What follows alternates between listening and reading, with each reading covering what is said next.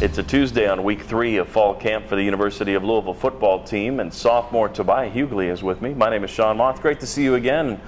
Offensive line, man. How are things going? It was a hot one today. Yeah, it was hot today, but we grinded through it. It was good getting used to the heat a little bit. It's going to be hot when we play a game, so we might as well get used to it now. I don't think we've talked to anybody on the team in these segments without the word grind coming out of their mouth. That's a good thing, that's a bad thing.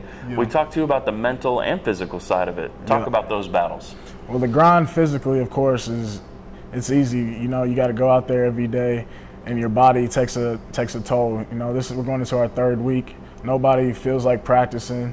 Everybody's body's hurt, but you got to mentally tell yourself, I can get through this and get something out of the practices. Tell me about the line as a whole. You guys have some real veteran guys coming back with Jake and Jamon and John. I know that's got to be a comfort to you and probably helps you guys work together as a unit. Yeah, the line together is working to get better every day.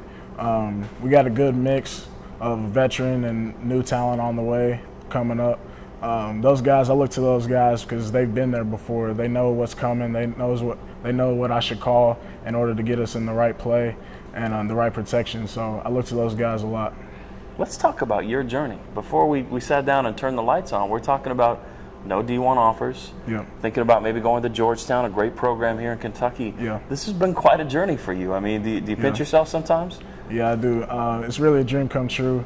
Like I said, I told him I committed to Georgetown College coming out of high school, but I figured out that this would be my best fit walking on here. So it's worked out for the best. And not only are you on the offensive line, you're snapping the football with the ones. I mean, this is crazy. This is fantastic. It's a real testament to the work you put in. Yeah.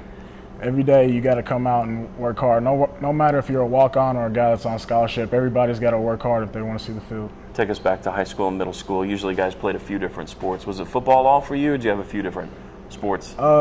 Coming up in high school, I played a little bit of baseball, but about my freshman year, I got to get a little bit bigger, so I realized football would probably be the best route for me. And was there a point during that high school career, or has it come since that you've realized, you know what, football's going to work out for me all right?